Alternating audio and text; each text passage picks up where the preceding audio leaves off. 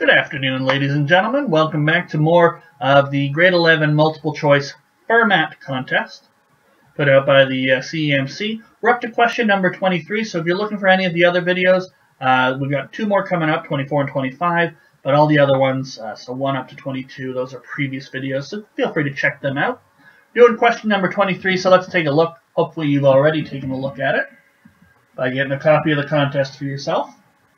A sequence, T1, T2, all the way up to Tn, is defined as follows. T1 starts off at 14, and then we get each new Tk, for each k greater than or equal to 2, we define it from the previous one. It's 24 minus 5 Tk minus 1. So we get the previous number gives us the previous number gives us our new number here. For every positive integer n, Tn can be expressed as Tn equals p times q to the n plus r, where p, q, and r are constants. What is the value of p plus q plus r? Okay.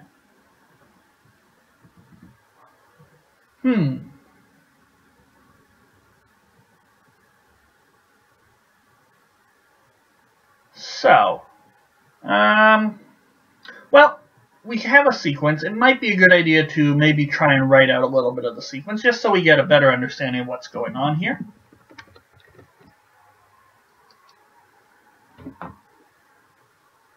So we're told T1 is 14, Tk is 24 minus 5 Tk minus 1.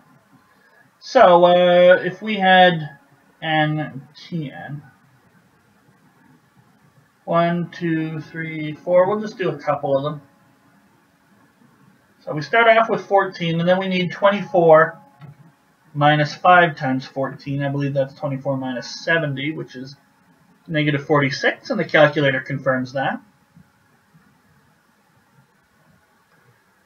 And then to get to T3, we'll do 24 minus 5 times negative 46.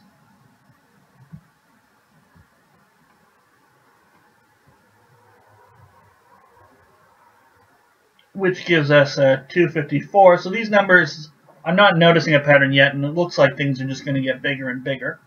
For T4, we do 24 minus 5 times, what was the previous one? 254. And we get negative 1,246. So the only thing I'm really noticing is that it seems to alternate sign every single time. Now, in my formula,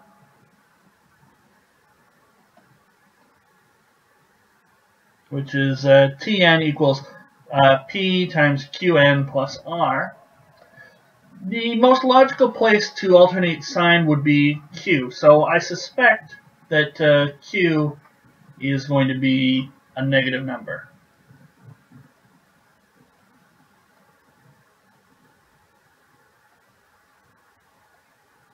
Because when I think of a sequence like this switching sign, I usually think the culprit is something like negative 1 to the n, which goes 1, well, negative 1, 1, and negative 1, 1. It always switches signs. So I suspect that Q is negative. Now, if it doesn't, I mean, once we get our P, Q, and our R, which hopefully we will be able to isolate and get P, Q, and R, I don't think there's going to be some way to just get P plus Q plus R out of this. Unlike the last question. Was it the last question? One of the questions in Part C so far has been about a water jug being flipped up and down, and we were able to, yeah, it was the last question because there it is on the screen there. But we were able to get h plus little h all together, and that just sort of popped out of the equation, whereas where we weren't able to get h and then little h and then add them together. I suspect it's going to be different for this one. I suspect we're going to be able to find P, find Q, and find R, and then add them up at the end. That's just my suspicion. So I should get Q as negative at some point in there. But either way, once I get my P, Q, and R, I can check to make sure it's the right formula, because here I have 4 examples of the numbers here. So I know that 14 is T1, and plugging that into my formula, I should get P times Q to the 1 plus R which of course is just P times Q plus R. Not helpful yet, but it might be helpful later on when we want to, maybe we're solving something, and then we just need a little extra piece of information. Knowing that P times Q plus R is equal to 14 might make all the difference. But let's take a look at our recursive formula. We're going to plug numbers in there. So I know that TK is equal to 24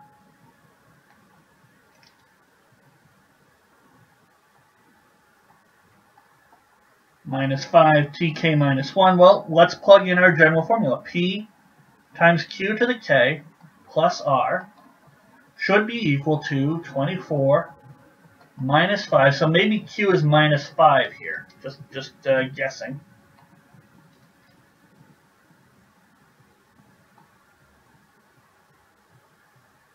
So that's P times Q to the K minus 1 plus R.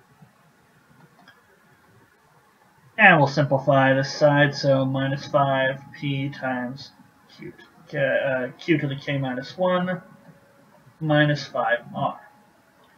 Well, let's group some like terms. Let's get our R acts sort of like a constant term, so I'm actually going to get all my R's onto the right-hand side with this 24 here. And I'm going to get all of my P's and Q's over here. 24, and then it'll be minus 6R. So we did get a factor of P here, and we'll have, actually we did get a factor of P and Q to the K minus 1.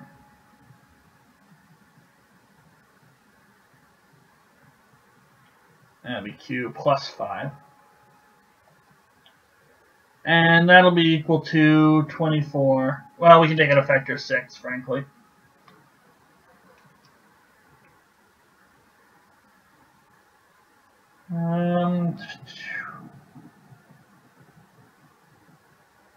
Six, 4 minus R. Okay.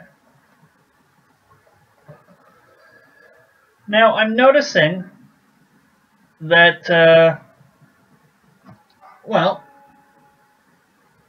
other than this K minus 1, this equation is pretty constant.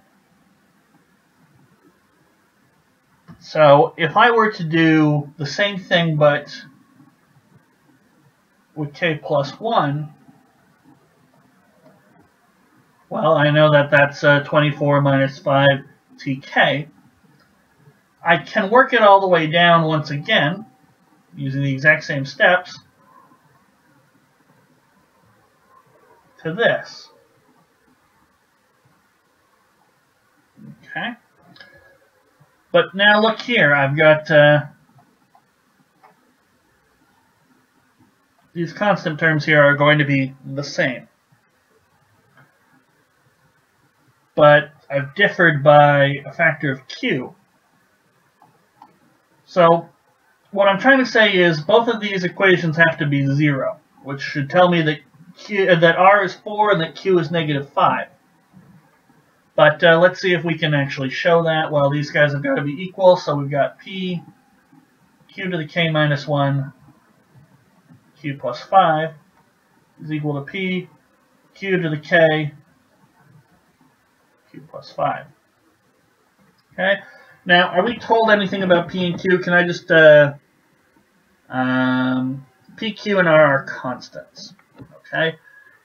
Now, we know that P and Q can't be 0, because if either one of them are 0, then every Tn would just be R.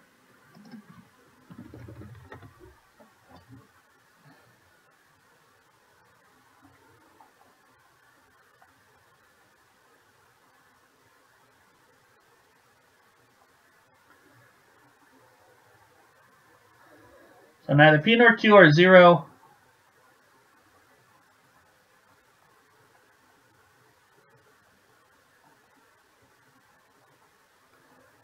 Otherwise, we'd have everything is constant, which we know is not true, because look at the sequence that we worked out.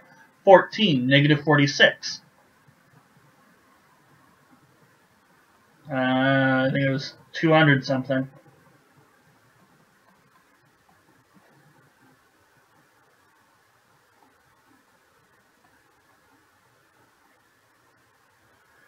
So let's divide by p. Well then, actually let's divide by p times q to the k minus 1.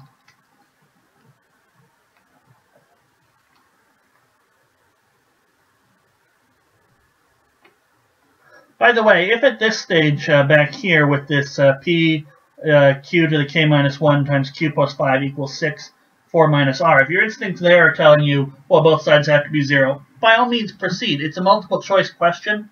It's not a proof style question, so you should be fine. Okay. So now we have just something in q, and we can expand this out and rearrange, and we get q squared plus 4q minus 5 is equal to 0. We could use the quadratic formula on that, or we could use just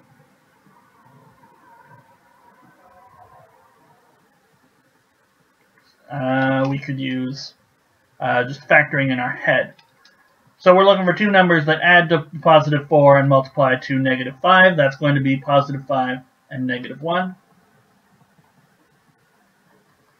So q is equal to 1 or negative 5. Now q can't be equal to 1.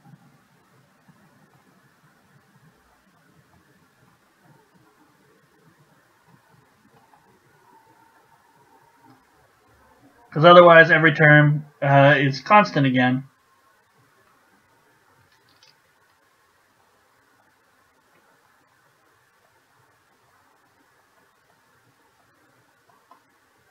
Okay? So that tells me that q has got to be equal to negative 5.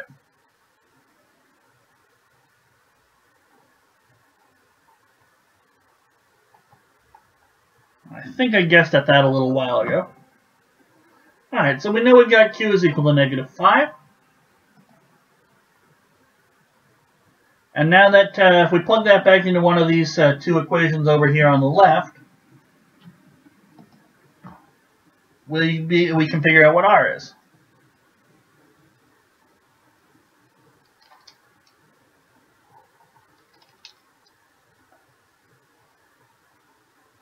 So we have 6 times 4 minus r, well that's p, q to the k minus 1, q plus 5, which is equal to 0.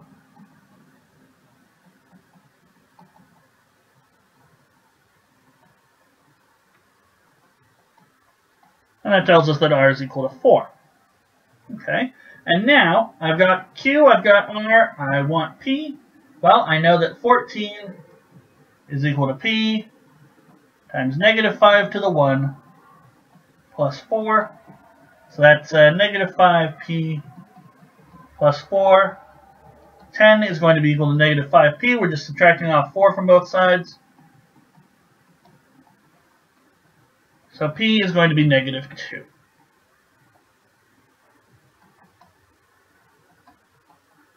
P is negative 2, q is negative 5, and r is 4. So we want their sum. P plus q plus r, well that's going to be negative 2 plus negative 5 plus 4. That's negative 7 plus 4. We should get an answer of negative 3. So negative 3, is that one of our options? There it is, it's B. So we'll say B negative 3. Now I've got this P, Q, and R, and I want to double check. I want to quickly make sure that I have not got the numbers wrong. Well, I worked out a couple other terms in the sequence. I know negative 46, so that should be negative 2 times negative 5 squared plus 4. So that's negative 2, negative 5 squared, well that's basically the same as 5 squared, so that should be 25. Plus 4, negative 2 times 25, that's negative 50. Plus 4, negative 46. So we checked that. Let's throw one more in for good measure. And what was the next one? It was a much bigger number. 254.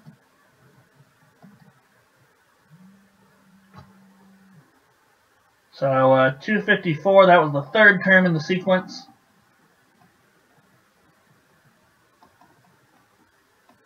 -2 times, that'll be -125. If you are having trouble with that, get your calculator out.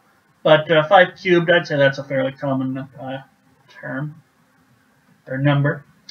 So that should be 250 plus 4. Well, what do you know? It's 254. So we've checked it twice. These numbers definitely work. So we get their sum, -2 plus -5 plus 4, -3. So our answer is B. It's a nice little question. And we're halfway through part C, so join me in the next video for question number 24 as we continue on through the 2001 Fermat.